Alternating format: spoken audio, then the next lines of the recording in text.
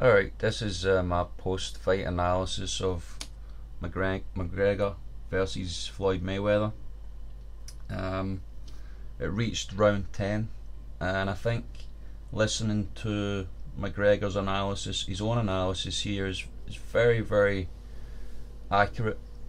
I think he was probably about a couple of rounds down by about round 10. He would have lost round 10 as well. So a lot of people were saying Mayweather would dominate the fight. He didn't dominate the fight, and I honestly think if McGregor had another week or two with a boxer who could have maybe just coached him a little bit better.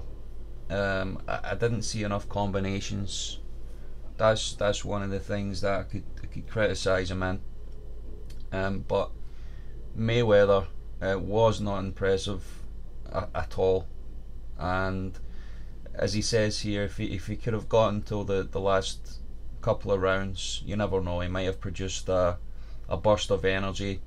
He didn't get knocked out. The fight was actually stopped by the referee. I don't think the referee did a good job at all on multiple occasions. I haven't even watched the full fight, but on multiple occasions that I saw, Mayweather was turning his back, and there was no points taken off for that, which is very surprising. And you would think that, you know, someone coming in to the professional boxing game, his first fight, that they would have been a little bit more fairer and respectful to McGregor. So I think that the referee did a terrible job with regards to that. It's the first time I've ever criticised a referee, but it was just like every round, every time McGregor got Mayweather in the corner, Mayweather was turning his back, and I would have taken points off for that. And it's not as if, you know, Conor was sort of flipping him round. I mean, it wasn't MMA fight, you know. So yeah, major criticism. I think they were just trying to protect Floyd's legacy. You see the professional game, they're all just trying to protect his unbeaten record. But I honestly think another week or two, maybe with someone like Mike Tyson, I think that McGregor could have caused an upset here. And so that's my post-fight analysis. Just let's listen to a little bit of what Conor's saying. That was what killed me, I think, because I blew energy taking his back, and then I'm at his back, and then the referee separated. So I enjoyed it though. Enjoyed it very much. The whole build-up was completely different. So. Do you feel like he was ducking down? Do you feel like he was turning his back? Do you feel like he was thinking to preserve his own energy and to tire you out there? Yeah, that's what I'm saying. Like, if I go through that 10th round, I think then he has to deal with his energy. So anyway, like, if you think of the DS3, he had that little wobbly stage, but then he blew his muck. And then round 4 was mine, and round 5 was mine. Do you know what I mean? You come through. So that's what I'm thinking. If I'd have got to that corner and got my composure, then I'm thinking he's had to throw a lot of shots, and I'm still here. Now it's him that has to deal with his energy. So that's why I was a bit upset that it got stopped like that. Let me go to me. Unless I go down. Do you know what I mean? He's not a powerful puncher.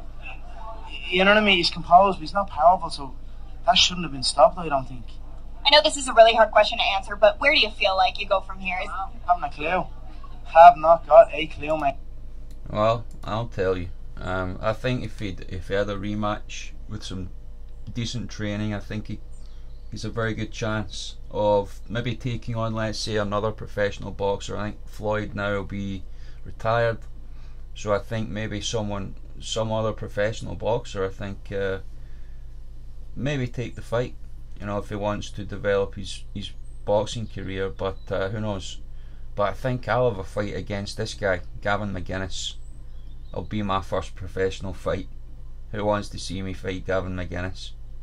A little turncoat, I think Canadian guy, you know, from Scotland, and you know, talking about getting out the UK, out of Glasgow. Well, Gavin, if it's been so bad here in the UK, you know, all I see you doing there is growing a silly beard and wearing silly glasses. So let's get it on, Gavin.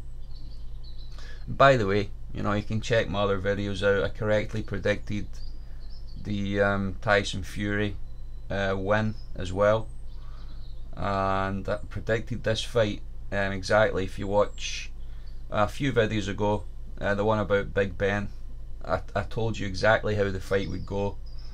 I said that McGregor doesn't have enough experience yet in the boxing to cause an upset, but I said he'll come close to knocking out Floyd, and he did. In the first 3 rounds, I believe he came very, very close, and yet, you know, just Mayweather's experience just turned the fight around, and I saw that's what would happen. So again, I've correctly predicted a fight here. No big deal for me. If you want to see me in action, my first opponent will be Gavin McGuinness. Thanks for watching.